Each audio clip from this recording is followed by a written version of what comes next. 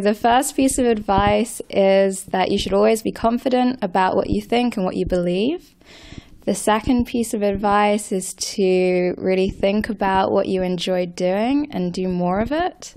And the third piece of advice is to always surround yourself with good people, because the people that you surround yourself with really affect the way that you are and the way in which you grow. My name is Joanne Joseph, and my job title is Actuarial Analyst for Group Actuarial in Allianz SE. The coolest thing about my job is that I get to travel.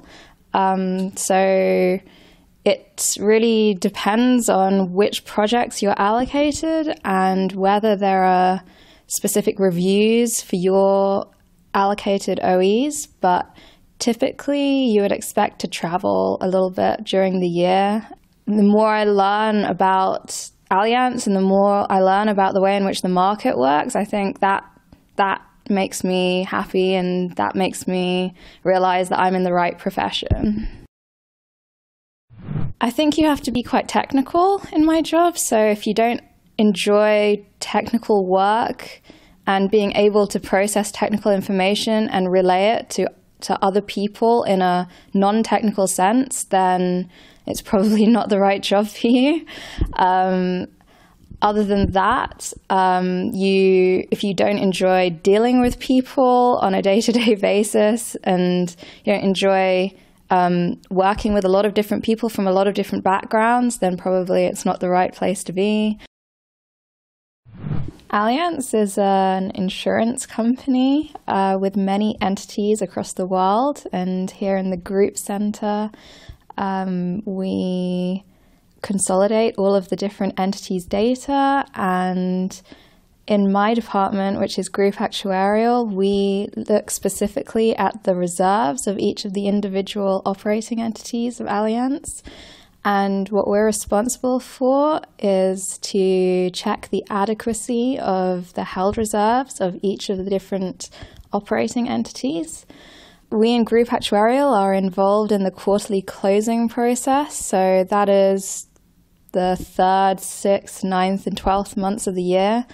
And so during these periods, my work would typically involve a lot of analysis on the files that the operating entity sends to me. After the analysis, if there is something which looks incorrect or not reasonable to us, then I would clarify with my boss, and then I would go back to the operating entity and challenge them on what their reasoning was for reporting this number.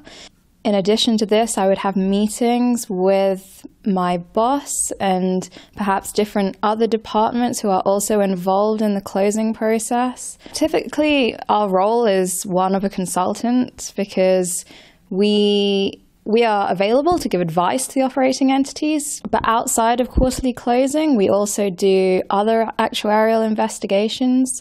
So this could involve travel to different destinations, or maybe just within the office we could be analyzing a specific problem, and there's typically a number of different projects that run at the same time. I'm from London in England. I studied economics and econometrics at university and gained a degree in that. And since then, I have been working. So as soon as I gained my degree, I got my first graduate job as a student actuary. And subsequently, I applied for a different role in a different company as an actuarial consultant.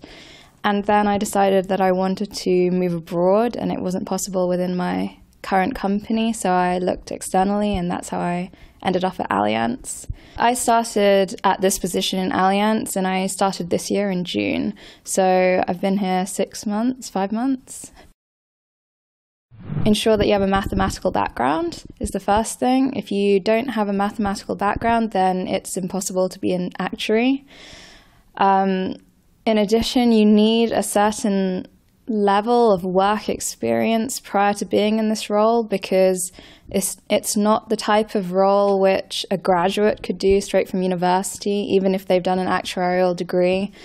It requires some sort of knowledge of the different markets, no matter which market worldwide, but some sort of actuarial knowledge, and probably also a want to deal to work and deal with international markets and international people mainly.